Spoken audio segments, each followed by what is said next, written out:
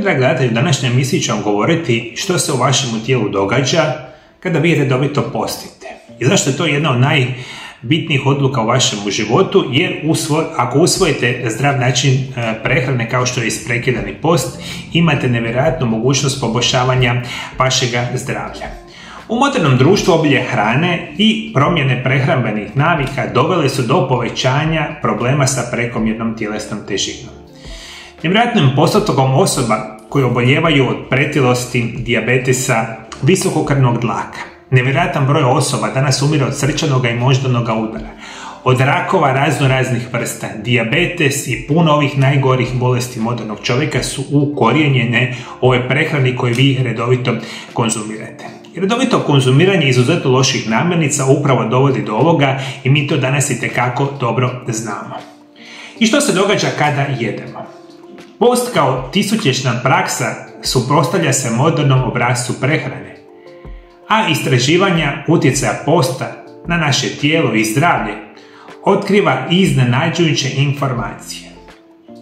Unosom hrane unosimo energiju koju tijelo može iskoristiti za normalno funkcioniranje. I inzulin igra ključnu ulogu u omogućavanju tijela da iskoristi ovu energiju. Nakon što pojedemo hranu, osobito hranu bogatu ugljikohidratima, razina šećera u krvi brzo raste, što rezultira povećanjem razine inzulina u krvi. I morate itekako dobro shvatiti, kada god nekakvu hranu pojedete, vama inzulin u krvi skače.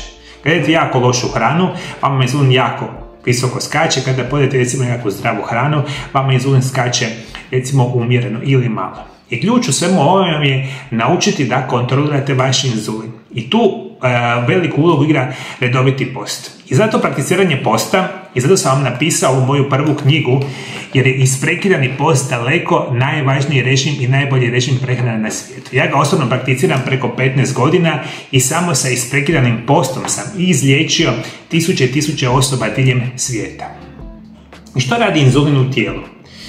Kad je inzulin u većim količinama prisutan u tijelu, potiče ga da koristi glukozu kao glavni izvor energije. Ugljikohidrati koji se brzo pretvaraju u glukozu imaju najveći utjecaj na povećanje razine inzulina. Da ovo provedeno znate, što jedete lošije namirnice, vi ćete imati goru situaciju sa inzulinom.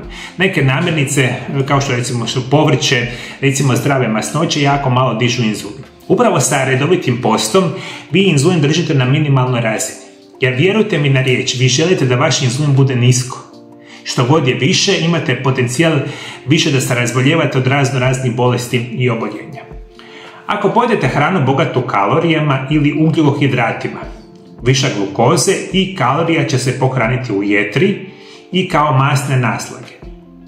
Drugim riječima to znači da ogromne količine kalorija koje konzumirate u svakodnevnoj prehrani uzrokuju povećavanje tjelesne težine, a s vremenom i naravno uzrokovanje velikog broja bolesti i oboljenja.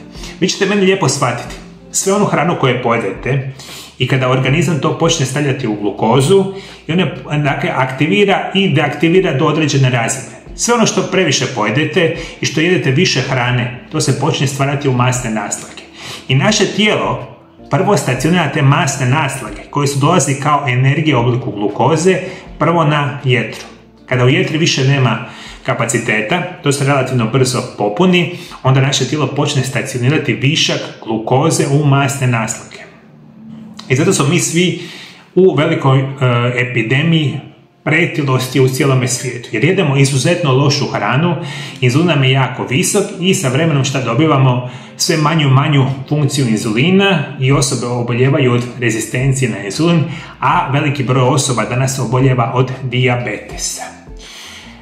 Jetra može pohraniti oko 400 do 500 kalorija glukoze, dok masne naslage mogu primiti 1000 kalorija. Dakle, glukoza se može pohraniti u jetri, ali u ograničenim količinama. Nakon što jetra popuni svoje skladišne kapacitete, glukoza se počinje taložiti u masnim naslagama. Energija u našim masnim naslagama omogućuje nam da živimo i imamo energije tjednima unaprijed.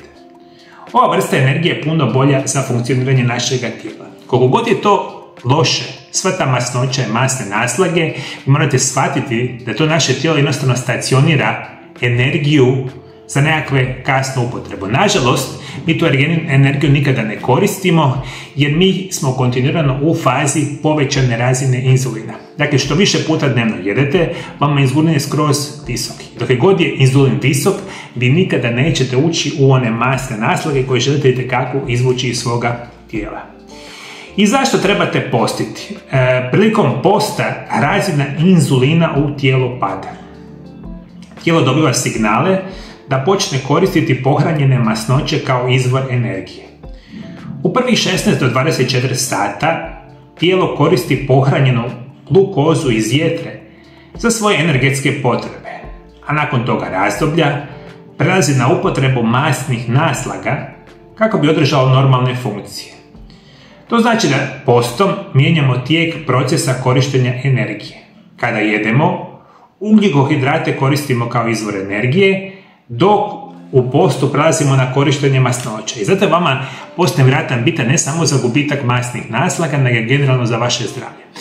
Da ovo jednostavnije shvatite, vi nikada u životu nećete početi uklanjati masne naslage dok je godine svakodnevno ne gladujete minimalno 14, 15, 16, 18, 20, neko možda i više sati. Jer jednostavno u tom trenutku razina inzulina je gore. Dok je god vama inzulin skače na gornju razinu, vi nikada u vašem tijelu ne ulazite u masne naslage. Nikada. I zato je ključno da jedete 1 do 2 obroka dnevno, da se na to naviknete i kao što vam piše u mojoj knjizi, detaljno vođenje što znači isprekidani post. Jer vi sa svakodnevnim postom imate nevjerojatnu mogućnost značajnog poboljšavanja vašeg zdravlja. I mi danas znamo u tisućama i tisućama studija da je ovo nešto najbolje što možete zamisliti. I zato ne postoji ništa bolje nego redovito postiti, jer je post nešto genetski što je nama ukorijenjeno, a zapravo je izvanredno bitno za naše zdravlje. Naučite pravilno postiti i vidjet ćete kako ćete preokrenuti svoj život na puno bolju perspektivu.